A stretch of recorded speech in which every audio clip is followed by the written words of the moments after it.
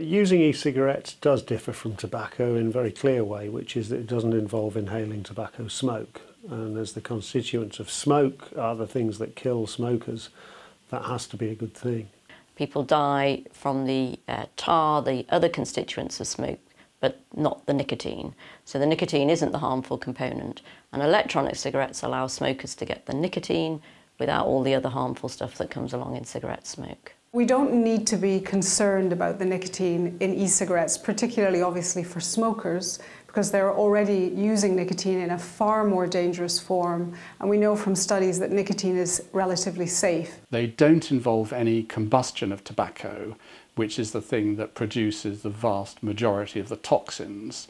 In fact, they don't use tobacco at all. The main difference is that with e-cigarettes, nothing is set on fire. So when you smoke a cigarette, you're basically inhaling the products of combustion of dried tobacco leaf.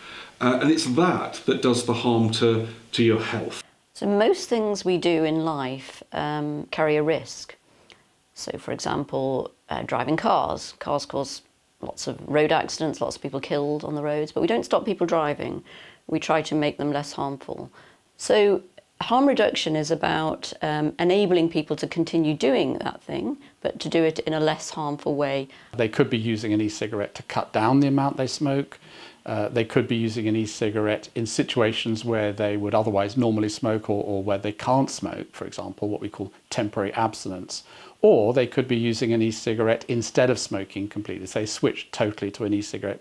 One of the things about electronic cigarettes for tobacco harm reduction is if people cut down their tobacco consumption while using an e-cigarette, what we've seen from some interesting studies is that their exposure to toxins can substantially reduce. The first thing to note when considering the safety of e-cigarettes is that the vast majority of e-cigarette users are people who are either still smoking and using them to cut down on the amount they smoke, or have used them to stop smoking. If we try to put a figure on the relative risk of electronic cigarettes compared with smoking, my view is that it's going to be well under 5% of the risk, possibly slightly more for cardiovascular disease, but substantially less for chronic obstructive pulmonary disease and lung cancer.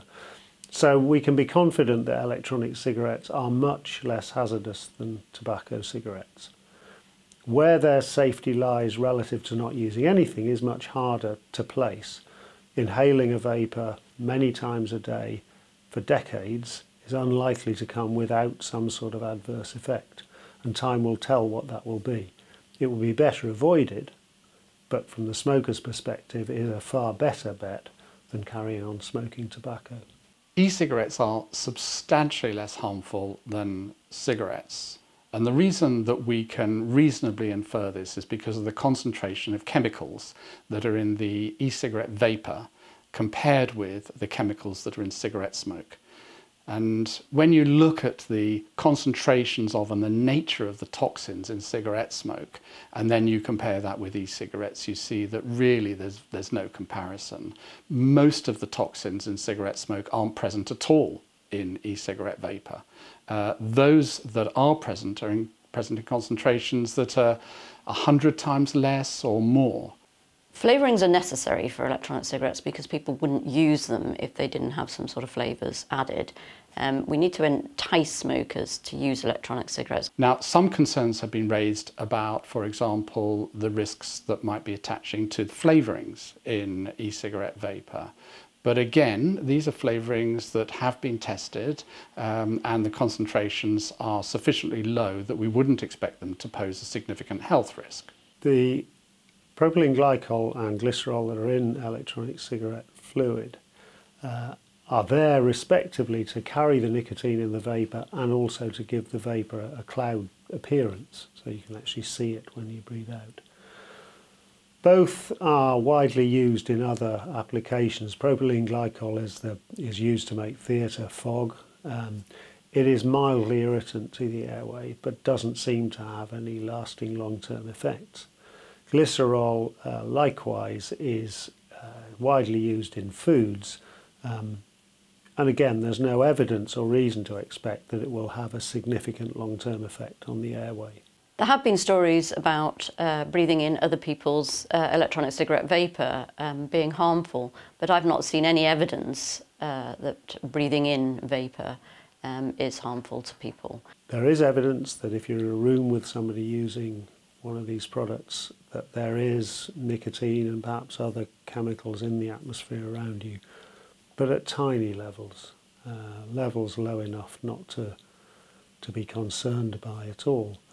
It's not anything like secondhand smoke. The combustion caused by tobacco, we know, releases particles and other compounds into the air which really are harmful to people who are beside somebody who's smoking. That's not the case with vaping.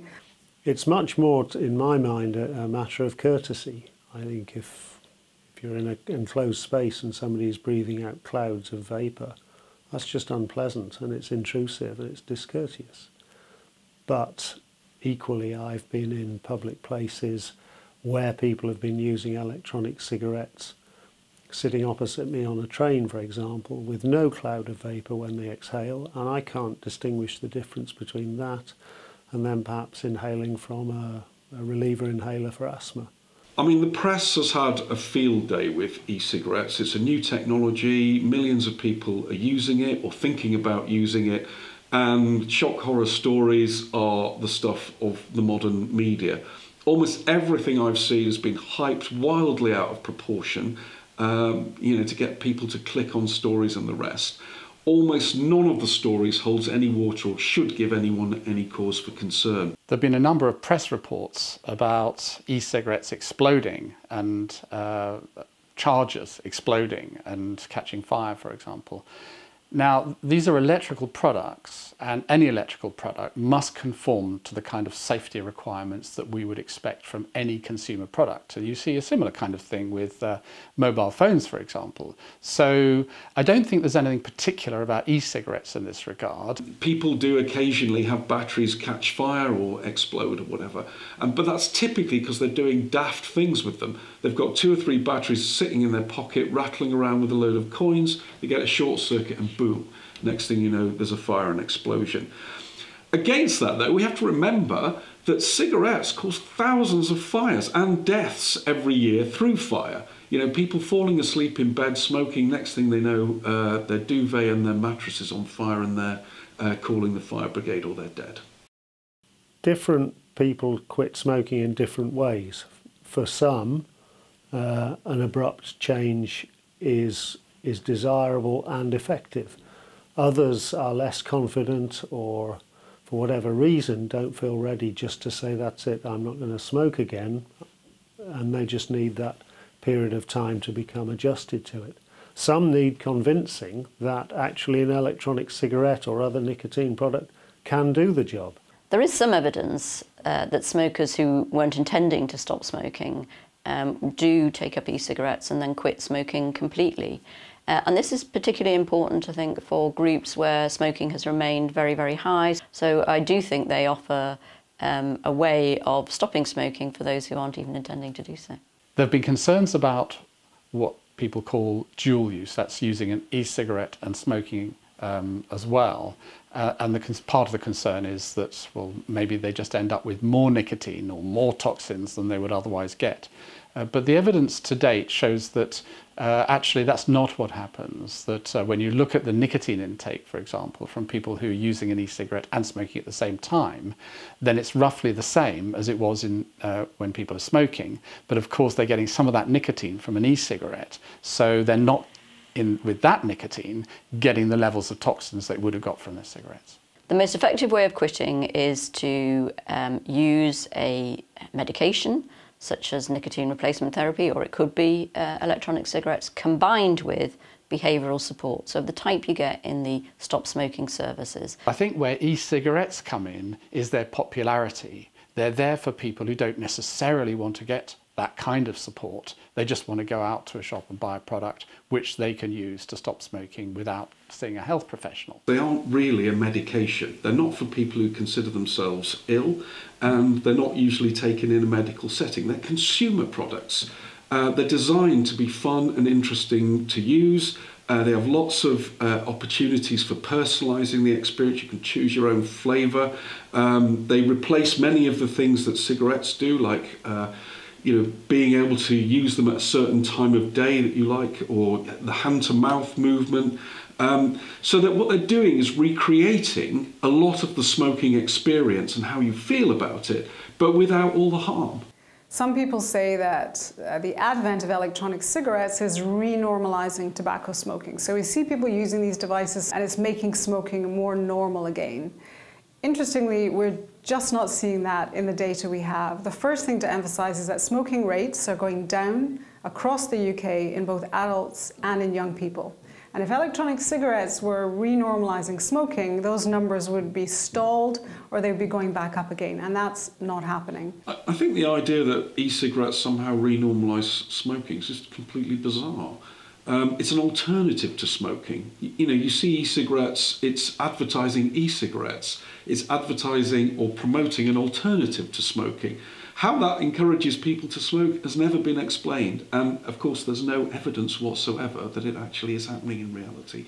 What it's doing is encouraging people. The more they see it, the more they know people, the more it's encouraging people to try e-cigarettes, not to continue to smoke. It's extremely clear when you watch somebody using an electronic cigarette that they're using an electronic cigarette.